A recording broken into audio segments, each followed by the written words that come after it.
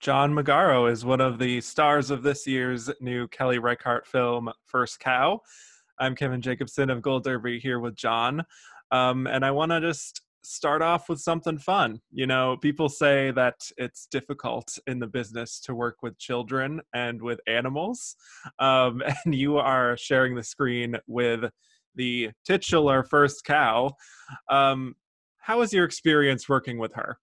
Well, that's an utter lie. My two favorite scenes Very were the scene with the baby in the bar and the scenes with the cow. So we've defied that cliche. No, but Evie was actually really I mean, just an amazing animal, and those were some of my favorite scenes to film. Those scenes at night when it's just her and me sitting there talking. And there's just something about being next to an animal that size. It almost puts you at ease when they're so peaceful and calm. Just, it was a fast bond, mostly, mostly motivated by bribes and treats, but it paid off in a really lovely moment when we come out of the chief factor's house, which is Toby Jones, and Evie starts nuzzling up against me, which was unplanned, but after a week of feeding her treats and getting to know her, she seemed like she was connected. So it was nice. That is nice. Yeah.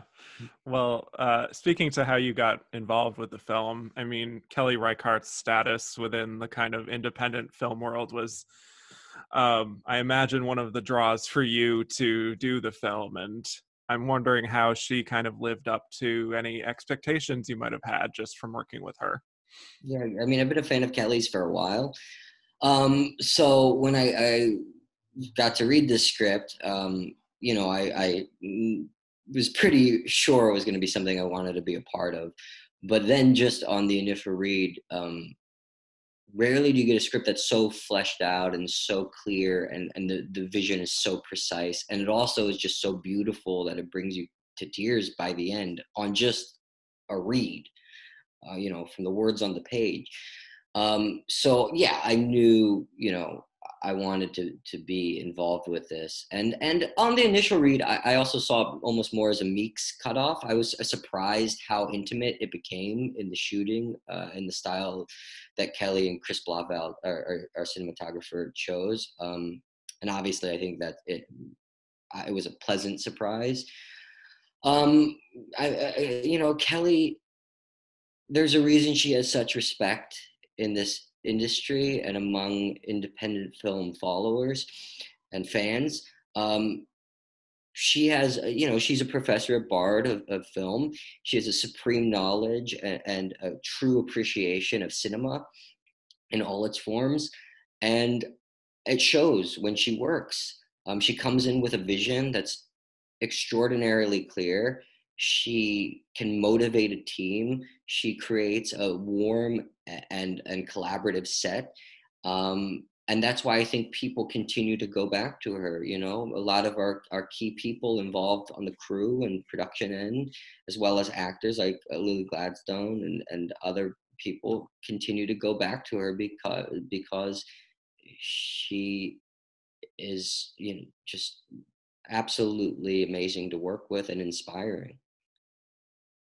Well, speaking to the set, I'm much of the film is spent in the woods, you know, in the wilderness, and I'm curious whether that whole process of working with your hands and living in that environment was something that came naturally to you, or if you kind of had to work to really get into the mindset of this guy who is living off the land. Yeah, I'm more of a city guy. My camping experience is, middle school Jewish summer camp, where it was very, it was very cushy. And so no, not that I'm against camping, but I just haven't done a lot of it. So yes, this was a new experience for me. I do really enjoy cooking. That is a way that I basically unwind and meditate, most of the time. So I do have, an affinity for cooking. Um, but this cooking is a very different type. This world is a very different thing.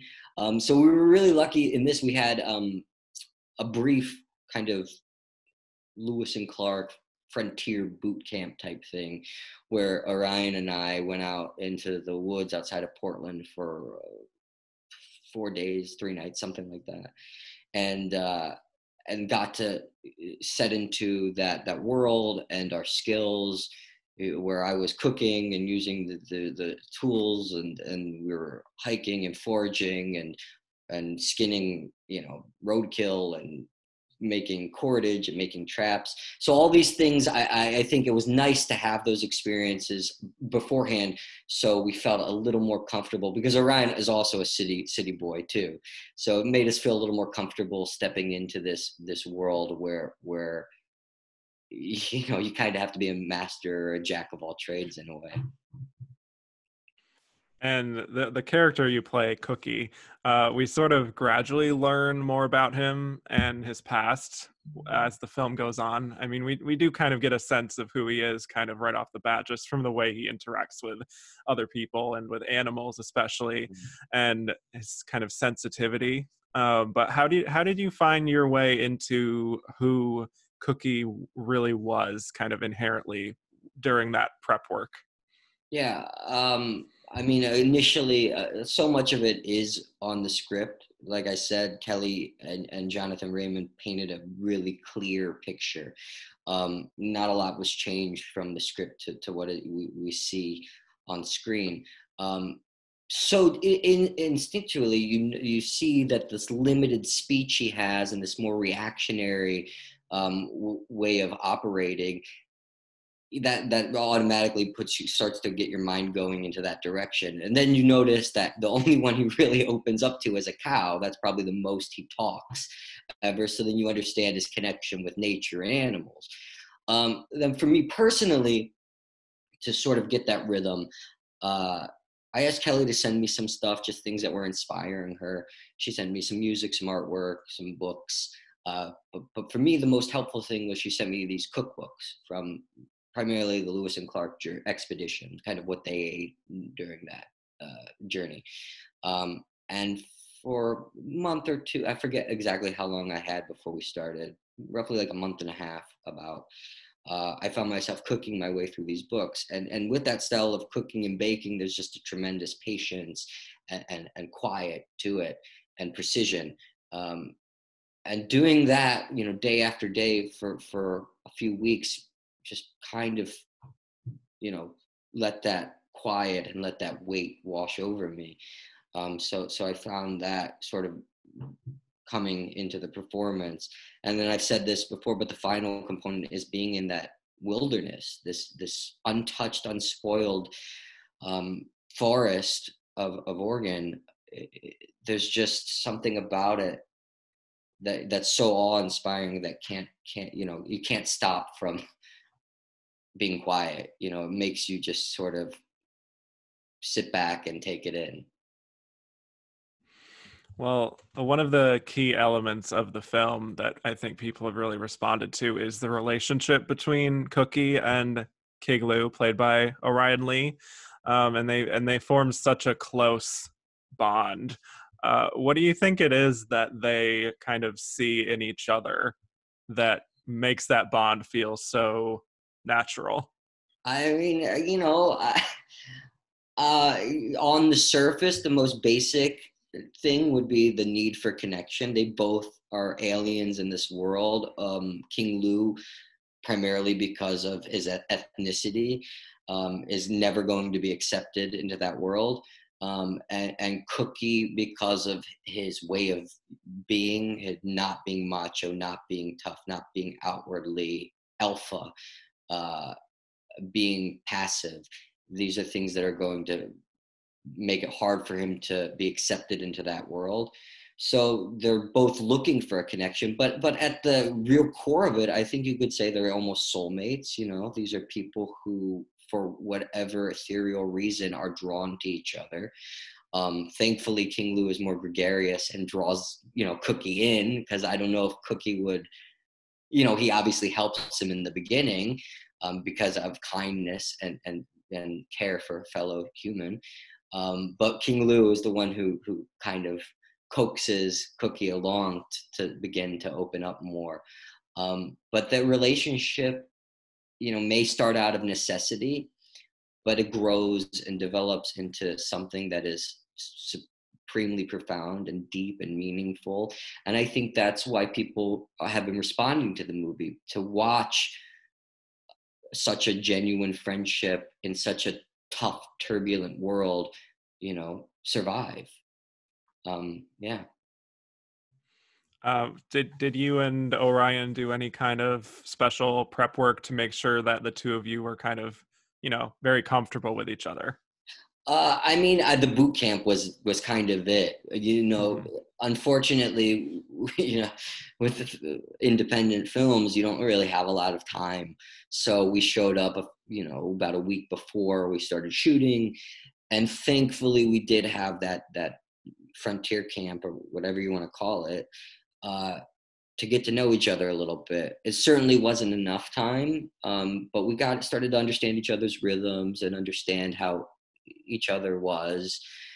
Um, and fortunately, we're watching the friendship develop on screen. So over the weeks of filming, we continued to get to know each other. We continued to bond. We continued to become friends. So not only are you watching King Lou and Cookie's friendship developing, you are in a way watching mine and Orion's friendship develop. Hmm. Well, also, Toby Jones Yeah. plays a pretty fun character in this as Chief Factor who owns the cow. Uh, I mean, what was he like? Someone who's been in the business for quite a while now. It's for playing off of him as an actor. Yeah, I mean, Toby Jones is remarkable. We've watched him for years deliver stunning performances, hilarious performances, heartfelt, beautiful performances, just vulnerable like everything. And he commands respect. And as an actor, when you step on set with him, I think one of the first things we shot was where I give him the cake, and he delivers this beautiful speech about London. And watching it, just you're watching a master work, the way he delivers that on the first take, you see why he is Toby Jones. So it was really a gift to have him on set. It was too brief, but getting the chance to play off of him was a lot of fun.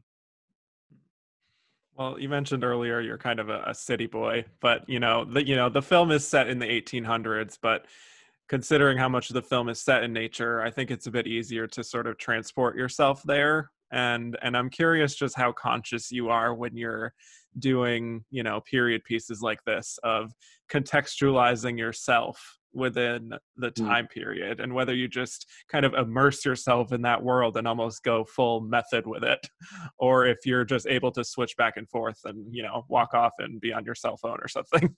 Uh, yeah, I don't. I mean, that's hard. It's hard to say because I don't know if I'm fully aware of it. That's almost a better question to ask someone else who's observing me. I like to think I can switch, but I also know that there's an element that I hang on to throughout the entire shoot. There's just a component that you keep with you constantly. Um, and you do operate a little bit differently no matter what, or I think I do, no matter whatever job I'm working on. Um but maybe it's sort of like you just sort of dive in, and maybe I do put blinders on in a way, and I try not to think about it. I just try and be immersed in it, and go on the journey and see what happens. But it's that's a terrible answer, but it's really hard to answer. I'd be curious to hear what other people would have to say about how I am, but Fair I enough. really don't know. Yeah. Yeah. Well, First Cow, it's already showing up in these end of the year critics awards for, top 10 lists and certain awards. And you received a nomination from the Gotham Awards for Best Actor. The film was also nominated for Best Feature. Orion Lee is in the Breakthrough Actor category, and the screenplay is nominated. What was your reaction to hearing that news of not only your nomination, but of the film already really making a big splash in such a big way. I mean, it's been really nice. Because we came out so it's been such a long journey for us. You know, we played Telluride 2 years ago now. Um, wait, right, 2 years because it was a year and then it was canceled this year. So and then we came out in March, and then we had a pandemic, which has been terrible. So it got pulled out of the theaters, and you know, I maybe I'm a bit of a pessimist, but I thought, you know, I was obviously we're very proud of it. It's a beautiful film, but kind of let it be. What happened had happened. So to see now it's starting to get recognized, it's amazing. I think, especially for Kelly, it's deserved. Um, but yeah, I was shocked when we got the call and we got the four, you know, nominations, categories we were up for at the Gothams. That was, and for me especially, I was really shocked, just to be included in a company of such tremendous actors. Yes, I mean you know, it's again, it's cliche, but it is an honor. Um, I'm just so it's just really soul and heartwarming to see people respond to the film this way, because it is a film with a lot of heart and a lot of care that's been put into it, and I think Kelly has been underappreciated for far too long, and I really think she deserves it. So not to say, oh, there's so many other films out there that are absolutely brilliant, but I do think Kelly's been overlooked a lot in the past. So it's lovely to see her being recognized, especially with all the effort and care she puts into it. Yeah, absolutely. Well, last thing, last minute or two here. I have to say, this is one of those movies that features food that really just makes you want to try it yourself. I mean, we have Cookie making these biscuits, and everyone who tries them is just so rapturous about how amazing these biscuits are. So, simple question while we finish here: were they as good as advertised? Well, I'm going to say this right. It's been funny to see these articles come out, like recipes for the oily cakes. Like this has become a thing, and like Twitter feeds about like, I'm going to eat these oil. Like it's funny. It's really it's surprising, but I get it. You know, I'm a big fan of watching things and then like getting the food that you see on the screen, because there's something about that. It makes you hungry. You want to connect with the film in that way. Now the oily cakes on set. um, so when I'm making them, that scene, you know, I am making fresh ones. So those ones I imagine were pretty good. Those probably tasted okay, but most of the people were eating, you know, like things that had been sitting around probably for 3 days, and so they had to sit there and eat them and act. And even Toby had a few of those, and he makes them look amazing, but I can't imagine they were very good. Now me, I never ate them on that day. I didn't touch those ones. I did have one when I made them at the frontier camp we went on. When I made them, then I tried them, and they're good. They're like a beignet. That's what a beignet from in New Orleans. Yeah. Kind of like a Cafe du Monde beignet, or maybe mixed with like a funnel cake. But you know, it's dough and sugar and milk, so and Can fried. go So wrong. how could it be Yeah. bad? Yeah. Exactly. Yeah. Well, thank you so much, John, for joining me today. It was a blast. Yeah, this is great. Um, and for those of you watching, hit like and subscribe for more interviews just like this, and head to goldderby.com to make your Oscar predictions.